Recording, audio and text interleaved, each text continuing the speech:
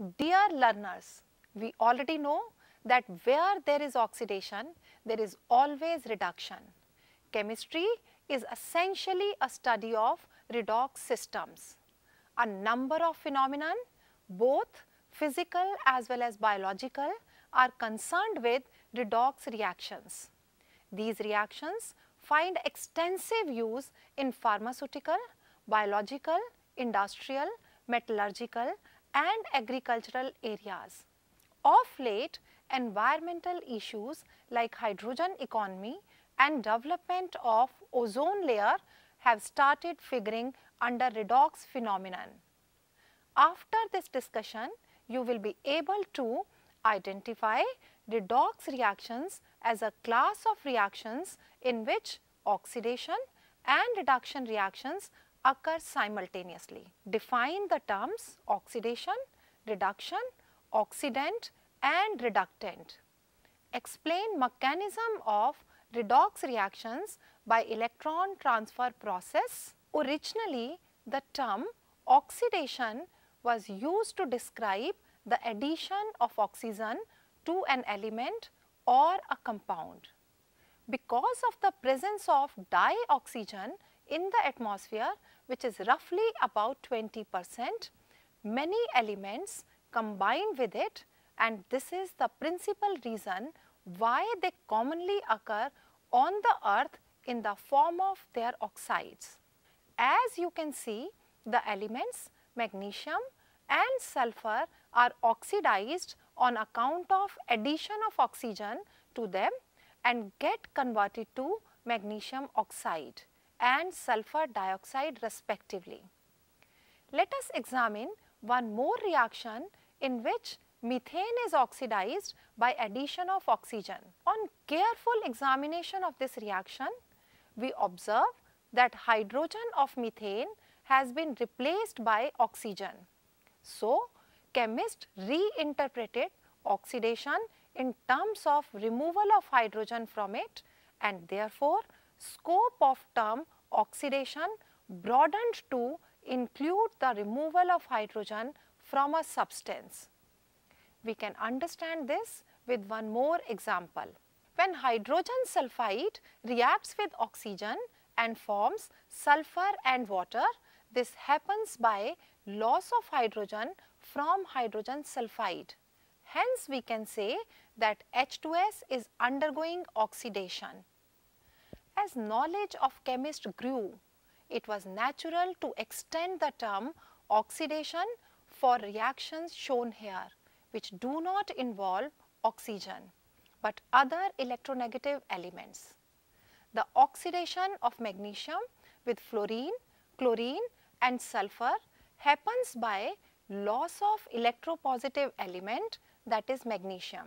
In the second reaction, potassium ferrocyanide changes to potassium ferricyanide by the removal of electropositive element potassium. Learners, now summarize the definition of oxidation is defined as addition of oxygen or electronegative element to a substance, or removal of hydrogen or electropositive element from a substance. Now let us understand what is reduction. In the beginning, reduction was considered as removal of oxygen from a compound. However, the term reduction has been broadened these days to include removal of oxygen or electronegative element from a substance, or addition of hydrogen or electropositive element to a substance. There are few examples of reduction process which are shown here. In first example, removal of oxygen from mercuric oxide takes place. In second example, removal of electronegative element chlorine happens when ferric chloride changes to ferrous chloride. In third example, ethene gets converted to ethane by addition of hydrogen. Look at some more examples. You can see that addition of electropositive element, that is mercury, takes place when mercuric chloride changes to mercurous chloride. By observing closely, you will notice that simultaneously stannous chloride changes to stannic chloride by addition of electronegative element chlorine to it. There are two more reactions mentioned here. I hope now you will be able to identify the species undergoing reduction. It was soon realized that oxidation and reduction always occur simultaneously. Hence, the word redox was coined for this class of chemical reactions. Let us understand oxidation and reduction with the help of an example. In the reaction given here, identify the species undergoing oxidation and reduction. See first reaction. In this, hydrogen sulfide, that is H2S, is oxidized because a more electronegative element chlorine is added to hydrogen, or a more electropositive element hydrogen has been removed from sulfur, whereas chlorine is reduced due to addition of hydrogen to it. In second reaction, aluminium is oxidized because oxygen is added to it. Iron 2,3 oxide, that is Fe3O4, is reduced because oxygen has been removed from it.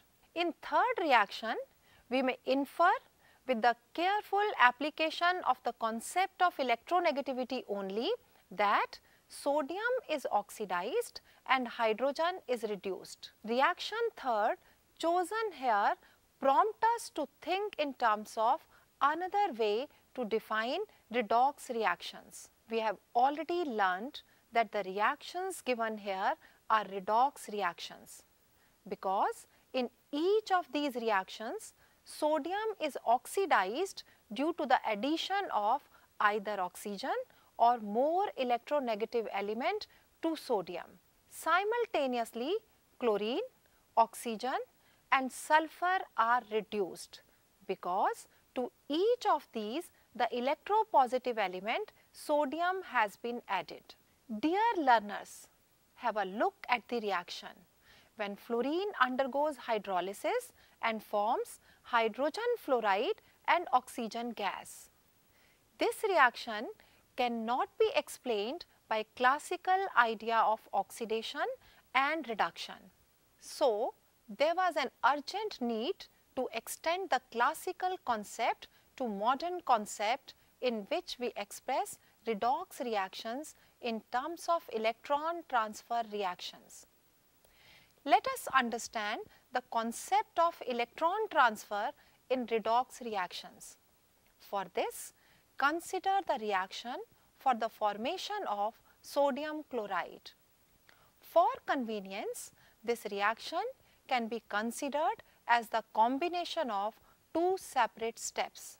One involving the loss of electrons from sodium and the other is gain of electron by chlorine. Each of the above steps is called a half reaction, which explicitly shows involvement of electrons. Sum of the half reactions gives the overall reaction. 2 moles of sodium in solid state joins with 1 mole of chlorine gas and gives 2 moles of sodium chloride in solid state. This reaction suggests that half reactions that involve loss of electrons are called oxidation reactions. Similarly, the half reactions that involve gain of electrons are called reduction reactions. In reactions, sodium, which is oxidized, acts as a reducing agent because it donates electron to each of the element interacting with it and thus helps in reducing them. Chlorine, oxygen and sulfur are reduced and act as oxidizing agents because these accept electrons from sodium. To summarize, we may mention that oxidation is loss of electrons by any species. Reduction is gain of electrons by any species. Oxidizing agent is acceptor of electrons and reducing agent is donor of electrons. Let us understand the concept of electron change with the help of an example. Justify that the reaction 2 moles of sodium reacts with 1 mole of hydrogen gas and forms 2 moles of sodium hydride is a redox change. We can justify it like this. Since in the earlier reaction, the compound formed is an ionic compound which may also be represented as Na plus H minus. This suggests that 1/2 reaction in this process is 2 moles of sodium changes to 2 moles of sodium ion and 2 electrons, and the other half reaction is 1 mole of hydrogen gas gains 2 electron and changes to 2 moles of hydride ions. This splitting of the reaction under examination into 2 half reactions automatically reveals that here sodium is oxidized and hydrogen is reduced. Therefore, the complete reaction is a redox change. Let us perform an activity. Place a strip of metallic zinc in an aqueous solution of copper nitrate for about 1 hour. You may notice that the strip becomes coated with reddish metallic copper and the blue color of the solution disappears. This is a beaker containing copper nitrate solution. This is zinc rod. I am going to dip this zinc rod into copper nitrate solution. Dear learners, see what happens. After 1 hour, learners, you may notice that the strip becomes coated with reddish metallic copper as can be seen here, and the blue color of the solution disappears. Formation of Zn2 plus ions among the products can easily be judged when the blue color of the solution due to Cu2 plus has disappeared. If hydrogen sulfide gas is passed through the colorless solution containing Zn2 plus ions, appearance of white zinc sulfide, that is ZnS, can be seen on making the solution alkaline with ammonia. The reaction between metallic zinc and the aqueous solution of copper nitrate is zinc changes to zinc ions and copper ions changes to copper. In this reaction, zinc has lost electrons to form zinc ions, that is Zn2 plus, and therefore zinc is oxidized. Evidently, now if zinc is oxidized, releasing electrons, something must be reduced, accepting the electrons lost by zinc. You can see that copper ion is reduced by gaining electrons from the zinc. We may investigate the state of equilibrium for the reaction is represented here. For this purpose, let us perform one more activity. This is a beaker containing zinc sulfate solution, and this is a copper rod. I am going to dip this copper rod into zinc sulfate solution. We will wait for 1 hour and let us see what happens. After 1 hour, you will see that no visible reaction is noticed, and even if we pass H2S gas through the solution, no black PPT is formed, which indicates the absence of copper ions. We thus conclude that most of the reactants have been converted to products, and the state of equilibrium for this reaction greatly favors the product over the reactants. Let us perform one more activity in which I will take a copper rod which is dipped into a solution of silver nitrate. Again, let it be there for 1 hour, and you will notice that after 1 hour, you will be surprised to notice that the solution here, copper in solid state is oxidized to Cu2 plus in aqueous solution, and silver ions, that is Ag plus in aqueous state, is reduced to Ag in solid state. And you can see here the white particles deposited over copper rod, and this is silver metal. Equilibrium greatly favors the products, that is Cu2 plus in aqueous solution and Ag in solid state. The concept of occurrence of reaction with one more example. See what happens when metallic cobalt is placed in nickel sulfate solution. You may perform this activity under the guidance of your teacher, and you will notice that at equilibrium, chemical tests reveal that nickel ions in aqueous solution and cobalt ions in aqueous solution are present at moderate concentrations. In this case, neither the reactants, that is cobalt in solid state and nickel ions in aqueous solution, nor the products, that is cobalt ions in aqueous solution and nickel in solid state, are greatly favored. By comparing three reactions, we observed that zinc releases electrons to copper and copper releases electrons to silver. Electron releasing tendency of the metals is in the order zinc is greater than copper and copper is greater than silver. We would further love to include other metals in decreasing order of their tendency to release electrons when it is placed in a solution of other metal salts. The list so formed is called metal activity series or electrochemical series. The knowledge of activity series will help us to design a class of cells named as galvanic cells.